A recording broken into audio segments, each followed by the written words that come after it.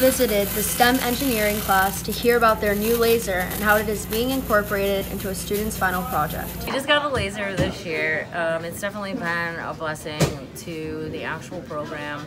We've been able to not only engrave different designs that kids either find on the internet or draw themselves, but we've also been able to cut out a lot of different materials. We've helped make some gifts for different teachers and different people within the building.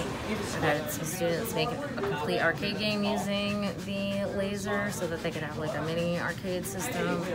I have some other kids using acrylic right now. It'll use all different types of materials to further along the progress of our project. So this year, instead of doing the monogram letters like we used to, we instead decided to do clocks because the entire face of the clock hands, and whatever else can be made using the laser, one of our 3D printers, or potentially the CNC machine. This is my project, my final project. We had to make clocks, and I made 2 parts, and I also used the laser template to engrave Roman numerals onto my clock. And to do that, you have to go onto a thing called Illustrator on the computer and make a template, and then you send it to our teacher, who's Miss Mo, and she lasers it onto the clock itself. And then after, I painted it and then stained it, and now this is my final project.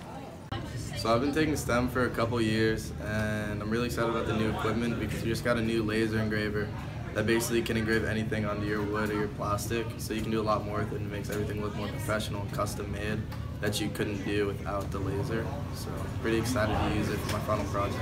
So my final project is a LED acrylic sign. So what I need the laser engraver for is to basically engrave like a logo. So I was thinking like doing a favorite sports team, and then it has a light at the bottom that basically lights up the whole plastic acrylic, and so you can really see the emblem or the logo, and it looks really cool. Signing off for WMHS News, this is Shiraz, Kunzel, Jessie, Seppi, and Karl.